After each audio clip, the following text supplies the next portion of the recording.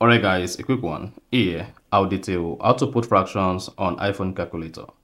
So if you are using the latest iOS 18, then you should know there are a lot of features you can now use on the iPhone calculator. So as iPhone calculator comes with a bunch of new features. So we now have the basic and the scientific calculator. So here, I'll show you how to use the iPhone calculator to calculate fraction. So let's start with, if you want to calculate 1 over any number, so first click on the calculator button at the bottom left, select scientific. Then once you select scientific and you want to calculate 1 over any number, let's say 1 over 20, just type 20 and then select the fraction number here where you see 1 over x. Then that will interpret to 1 over 20. You can just go ahead and click on OK. That is it. So if you want to calculate 1 over 50, so you still have to do the same thing. So just type 50.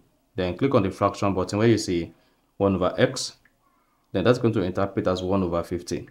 However, if you want to type other fraction like 2 over 3, what you need to do is click on open parenthesis, then type 2 divided by 3, and then close parenthesis.